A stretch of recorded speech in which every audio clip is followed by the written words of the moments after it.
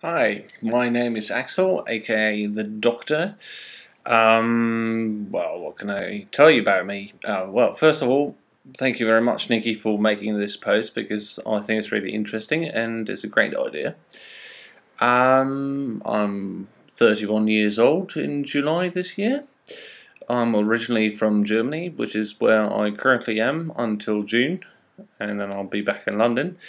Kind of grew up in Ealing. Kind of spent half my life in the UK, so I'm like between the two, I guess. I'm kind of half German, half English. Although yeah, I'm just me.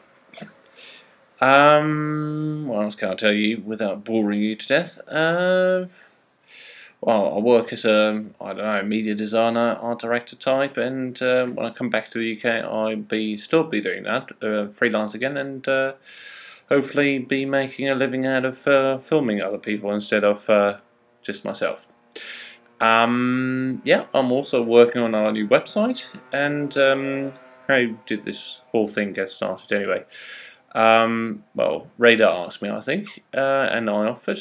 I can't remember honestly, but I love doing it. And I'm sorry it's taking my sweet time doing it. Basically,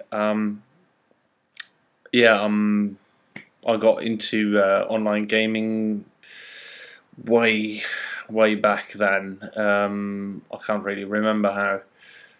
Because I'm usually more of a strategy type player, like Civ 4, Command and Conquer, and that kind of stuff. I guess that's how. No, that's not how I started. I started with Doom. That's right, in school. I don't know, got onto Quake 3 when it came out, and somebody pointed me towards Urban Terror, which was brand new back then, and yeah, kind of stuck with it because it's really cool. I like kind of more real kind of games, but it's a nice mix between being absolutely fake and looking real, I guess. No, it's great fun, and yeah, I started playing for Doom Space Marines.